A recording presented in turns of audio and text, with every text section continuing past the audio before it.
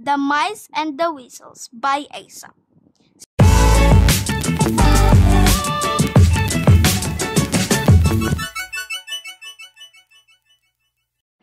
Hey guys, so it is May 7 and our story for today is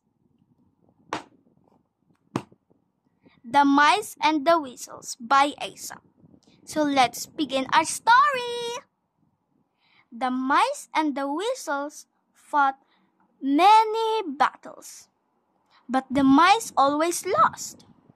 At last, the mice called a meeting to discuss tactics. One old mouse got up to speak. "We need generals to plan our battles and direct the movements of our troops."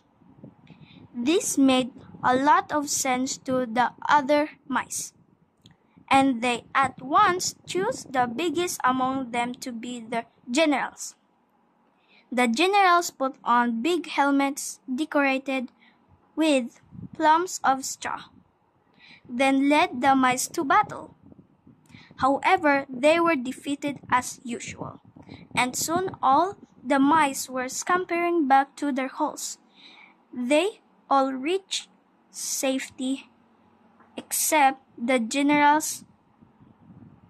They couldn't squeeze into their holes because their helmets were too big, and they were left to the clutches of the weasels.